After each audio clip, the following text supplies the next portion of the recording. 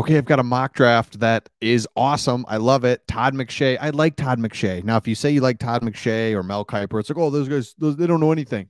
They do, though. They really do. This is their job. This is what they do. Can they go in depth on every single team? No, they can't. But I like what Todd McShay did, except for one thing. I don't like what he did. And then also in this video, I'm going to remind you of why Barry Sanders is the greatest, right? So even in this mock draft video, just you'll see and you'll be like, are you kidding me? Your jaw will hit the floor when you see what I'm about to show you about Barry Sanders. But let's first look at this mock draft. I love it. Let's just get right into it. McShay says pick number 6, Tyree Wilson. Now we've seen him put there with us. Seahawks take him, maybe, maybe not. But remember, here's what we're looking at. You're going quarterback, Carolina. Houston's going quarterback. Arizona, we've heard rumblings of somebody trading up there to take a quarterback. Indy's going quarterback. So now you've got Seattle. Maybe they take Tyree Wilson. Maybe they take Jalen Carter. Who knows? But then remember, we're in a great spot here. And for a minute, I was like, man, we're not in a good spot at 6, but we are because Vegas, Atlanta, they need a quarterback. So does Tennessee go up? Hey, let me get in front of them.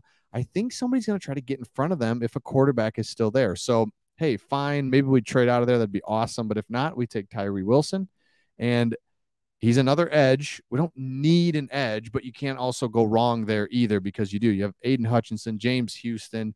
You've got the Aquara brothers. You've got, what's his name? Charles Harris. So we've got edges, but there's a lot of things that we can do. Tyree Wilson, you don't ever go wrong with grabbing another good edge. We know a lot about him. Athletic, big, long, strong. Can't go wrong. Love it. Now, next one. Because there it's like whatever, but let's just get some intrigue and start looking at where we're at with pick 18. Bijan Robinson. Now, you guys have taught me or talked me into this. At first, I was like, no, come on. Running backs, nah, forget it.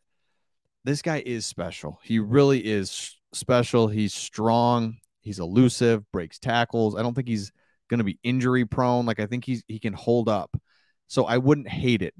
If we don't get him, I'm not going to be devastated. It's like, fine, we don't need a running back. We can get running backs later in the draft. But I like Bijan Robinson just because we kind of need a running back. We haven't really had a good backfield in a while. And I know that Jamal Williams had a good year, but Jamal Williams wasn't great. DeAndre Swift was inconsistent. It's like, what can we do in the backfield with a really good running back paired with Ben Johnson? That is the question because, like I said, Swift was injured. Jamal's not great. So now we have David Montgomery. Love it. DeAndre Swift's on his last year of his contract. He struggled with injuries. So Bijan Robinson would be a great fit there. I really like that and think he can really do some good things. Now, here's the thing about Bijan Robinson that I was talking to you about Barry Sanders, right? Let's see. Let's look at his season. Okay, I'll get back to it. It's basically he had 3,000 yards. Oh, man, I messed up my main Barry Sanders thing I was going to show you. All right, we'll get back to it. Don't forget, I'm going to show you something cool about Barry Sanders. Bijan Robinson, pick 18. Pick number 48, Jack Campbell. Perfect. Book it. Linebacker. Need it. Gotta have it. 120 tackles in each of his past 2 seasons. So get him in there. Anzalone, Malcolm Rodriguez, does he start? What doesn't matter. He'd play a lot and he'd be able to play on both sides, both linebacker spots. And just, that's perfect. If we can get Jack Campbell there, absolutely would love that. And I'm moving through these quick. I don't want to, we've seen a lot of mock drafts, but this is the one. Am I crazy? And this is where, if you can say, oh, McShay doesn't know, Kiper doesn't know, because you can say it right here. Oh, he could step in for TJ Hockenson. They know Hockenson got traded, but they don't understand that a tight end in our offense is really a dime a dozen. The way that the offense works, the tight ends work. We don't need a tight end. We've got tight ends. We just need a body in there. A later round tight end would be fine. We've got the rookie from last year from Virginia Tech who had the ACL. Can't think of his name, but you don't need a tight end in our offense. So this is the one pick that if we did this, Laporta is supposed to be really good. Okay, fine. That kind of rounds out the offense, but we don't need a tight end. So that's something that we have to take a look at and just kind of be like, I don't know. So, man, let me find this Bijan Robinson thing. Hang with me. Do not click out of this video. I promise it'll be worth it. It's really weird. I was just looking at it. Oh, it's right here. Bijan Robinson. He is considered to be a future Hall of Famer by a couple people. Chris Mortensen said, hey, if he doesn't get hurt, people around the NFL are talking about this guy being really, really good. A future Hall of Famer type player. Now look at this guy. 3-year college career. Okay. 3,400 yards, 33 touchdowns in 31 games. Really, really good, right? Well, let's just remind you. So I started thinking, like, what did Barry do, during his career? Don't even have to look at his career. Just look at his final season where he rushed for 2,628 yards and 37 rushing touchdowns in 1 year. 37 in 1 year. He did 33 in 3 years. Bijan Robinson. Barry Sanders was ridiculous. Everybody knows it. We all talk about we all know. I mean, obviously he was a Lion, so we all know what he did with the Lions. But his junior year at Oklahoma State, are you kidding me?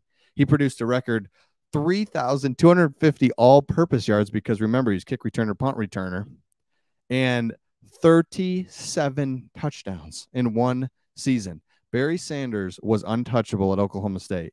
And if this turns into a Barry Sanders video, fine. Barry Sanders.